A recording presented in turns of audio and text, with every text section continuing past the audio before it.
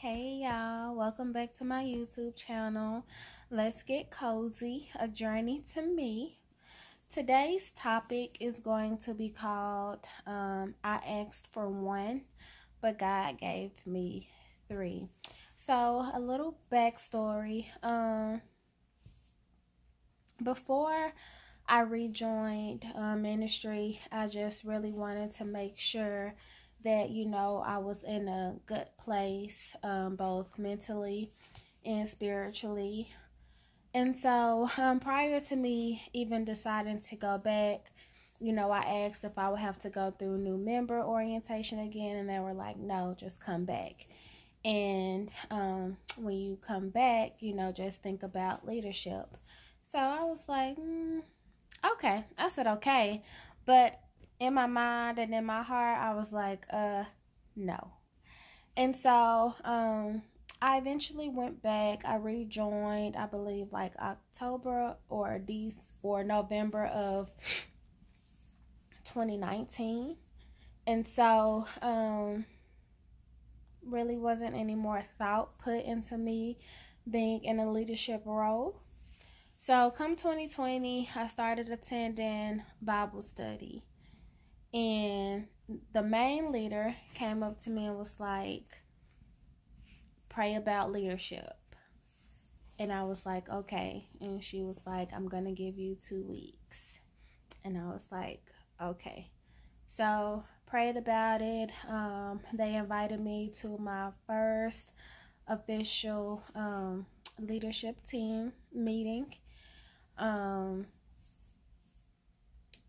And I was a bit nervous, but I was a little vocal, something that I'm usually not, because I tend to, stay to myself and not really say too much, stuff like, things like that. And so,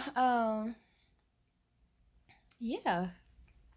So, literally, when she introduced me and was like, I'm going to be a new leader, the hand claps was like, and I was like, oh my gosh, what did I get myself into? I don't know if you heard that, but it's like a little slow clap.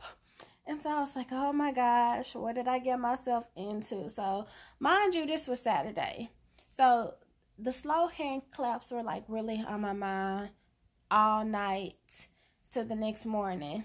So Sunday morning, I woke up, did my devotionals, and I just prayed, because I'm the type of person, if I am going to cause somebody else to stumble or fall, I don't want to put myself in that situation, because I don't want to put somebody else in that situation, if that makes sense.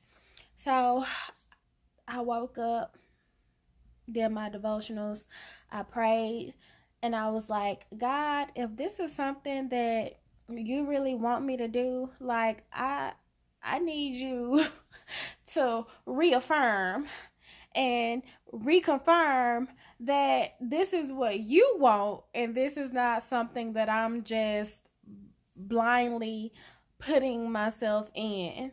And so literally prayed about it that Sunday morning, got myself together, went to church. Mind you, that was the only thing that I prayed about, was just, God, if this leadership role is really for me, let me know. So I went to church, and, the songs were amazing. Oh my gosh, the songs were amazing. And the preacher started preaching. And guess what he preached about? Leadership. Not only did he preach about leadership, he preached about friendships, and he also preached about relationships as well. Now, my friendships and my relationships with the opposite sex, those have been some things that I have prayed about as well. And just in my praying, in my alone time, it's just you know, those that came with you can't go with you. And that's for the friendship part. And then for the relationship part, it's always just wait. Continue waiting. Wait on me and just wait. Do what you're doing and just wait. And so I was like, okay. So when the preacher was preaching, he made a statement, and he was like, now it's not the time to be on the sideline. Now it's the time to step up, step out, and rise up. And I was like, okay, God, I asked you if this leadership thing was for me. Okay, thank you. But not only did he remind me that he was calling me to leadership, he also reminded me about my friendships. And he was just stating that, you know, expect layovers in your life, because not everybody that is on this flight with you is going to the same places that you are going to. So allow them to get off the plane and allow the people that are going to the same destination to get on the plane. That way they'll be able to refuel you. And I was like, God, say it ain't so. Not only did he remind me of my friendships, he also reminded me of my relationships. And he stated that, well, pretty much he was stating that in a time that you are not expecting it, that's when it'll be given to you. Right now, I'm content without having anybody in my life. And it took me an absolute while to get here, because I was like, God, when you gonna send me a man? I want to go on dates. I want to have fun.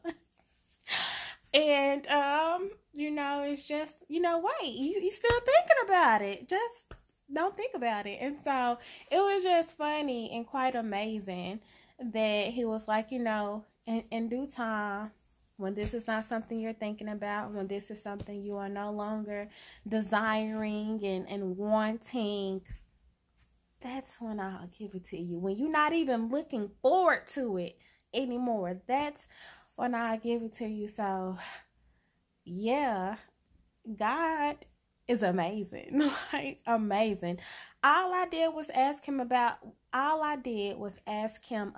leadership. That was it. And he blessed me with leadership. He blessed me with friendships. And he blessed me with relationships. And I was just like, God, you ain't forgot about me yet. You ain't forgot. And so, yeah, that's all that I wanted to share, is that when you begin to align and when you begin to just reach out and seek God in everything that you do, he will answer you. And with me, I'm not even finna sit up here and tell y'all a story.